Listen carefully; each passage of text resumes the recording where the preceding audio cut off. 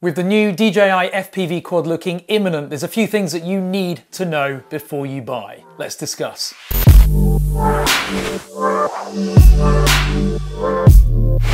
Hi, I'm Ash from DroningON, and if you enjoy this kind of content, then smash that subscribe button because we'll be doing a giveaway very soon. In the meantime, DroningON started reviewing FPV quads. Years ago, when I first commenced this channel, I got sent tons of products and I flew, reviewed, fixed and repaired a lot of FPV quads, and I loved it. But then the market shifted towards GPS drones, and so did my interest, and you will find with FPV and GPS drones, you often flitter between the two when you get bored of one or the other. But DJI's latest offering, which we just leaked earlier this week, is certainly going to get a lot of people excited. I actually believe that this could be DJI's best-selling product for the last few years if they get it right. A lot of you out there are brand new to FPV, and that's why for this product to be a success, there's some things that you really need to think about before you consider getting into the world of FPV. Let's discuss them now.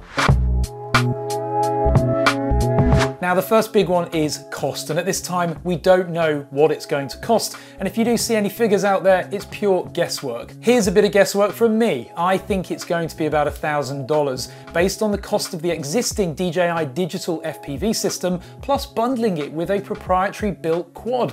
It's just not going to be cheap. Now, for those of you who've never flown FPV before, you may not love this. You might not be very good at it. You might not be able to master it, and so spending $1,000 on something that you're not going to enjoy flying or can't fly is throwing money away. Most people, when they enter FPV, buy a cheap quad and a cheap controller, and that way you get a feel for it and you can work out whether or not you enjoy it or not. As an example, quads like this one here cost about $150. All you need to do is add a battery and a controller to it and you can get flying. And I'll put links in the video description of some even cheaper sets that you can use to just work out whether or not this part of the hobby is for you or not.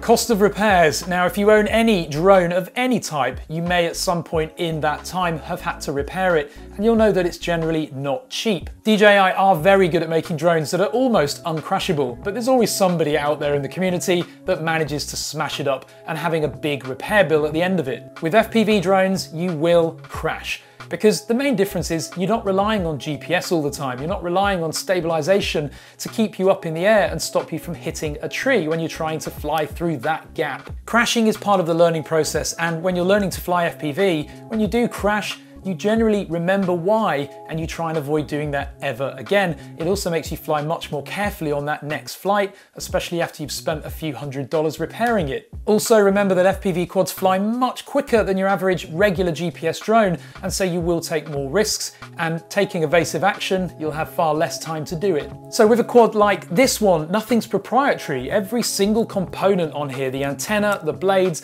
the motors, the camera, even the flight controller, I can pick up another one for about $20. The DJI quad is going to be proprietary. Every aspect of it, from the airframe to the motors, to the camera, to the speed controllers, including of course the arms, which also can be victim when you crash an FPV quad, are all made by DJI. You can't buy them anywhere else, and therefore you can only get those spares from DJI. But if you think about the camera that we've seen so far on the leaks of the DJI FPV quad, it's highly likely that that unit alone is going to be over $100, especially as it has a gimbal, or what appears to be a gimbal, attached to it. With FPV, crashing is unfortunately inevitable, and even if this thing has obstacle avoidance, it's highly unlikely that that obstacle avoidance will stop you hitting a tree if you're flying at the kind of speeds that you expect an FPV quad to be flying at.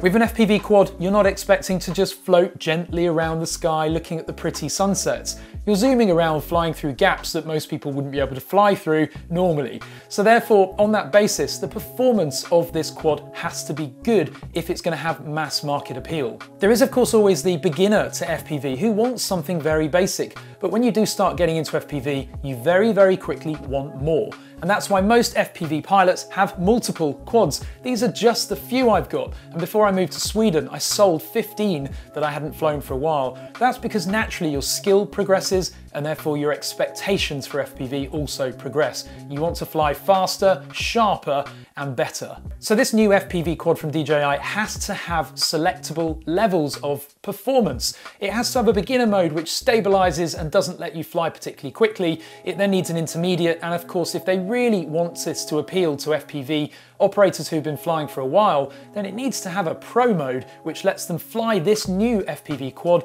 in the same way that they fly a regular FPV quad that they're already flying, like this one. If they get the bottom or the top of this market wrong, then this quad will not appeal to either.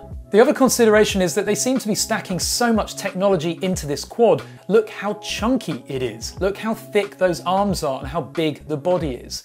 It's carrying a lot of additional supplementary kit here that most professionals and even intermediate FPV operators won't want. My worry is this thing might be so heavy that it actually doesn't really perform very well. We've seen speculative speeds of 150 kilometers per hour, but that's pure guesswork. We just don't know at the moment what this thing might or might not be capable of.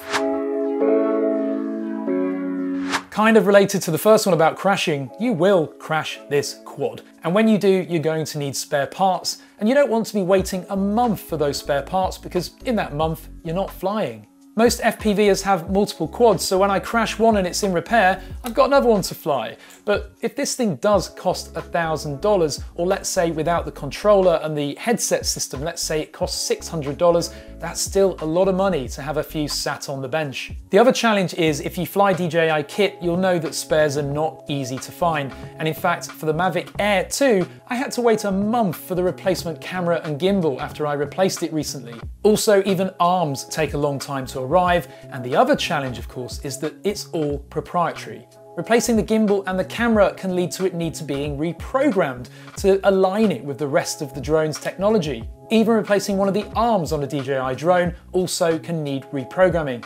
So let's just hope that spares are readily accessible, and when you need them, they're there quickly. The other side, of course, is the cost of these spares, as we've already covered. That could be quite significant.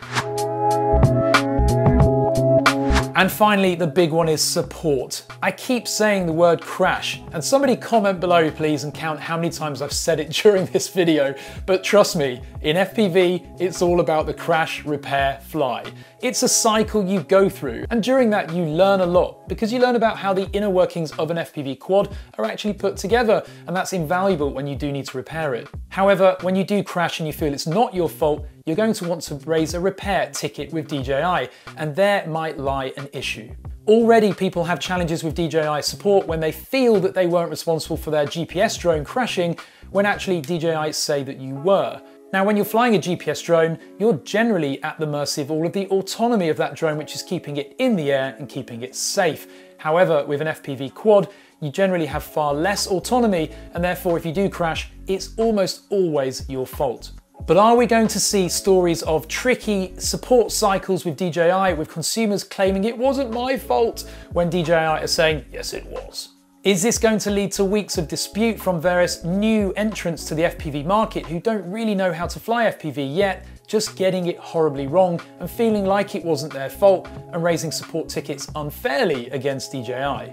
Support is going to be key here, and that's why DJI need to ensure that if this drone is targeted at beginners, it's got enough fail-safe and safety mechanisms to stop people from crashing as much as they possibly can, or at least to capture data to show the user where they went wrong.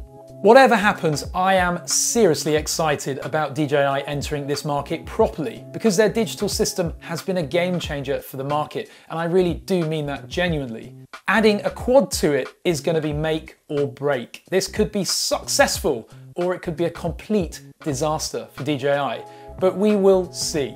Unfortunately, DroningON doesn't have one yet, but if you're thinking of buying one, comment below, and also of course hit subscribe on this channel, because as soon as there's any more leak information or photos, it will be posted here. Give this video a thumbs up or a thumbs down if your face looks like it's crashed into a tree. And once again, hit that subscribe button. Thank you very much for watching.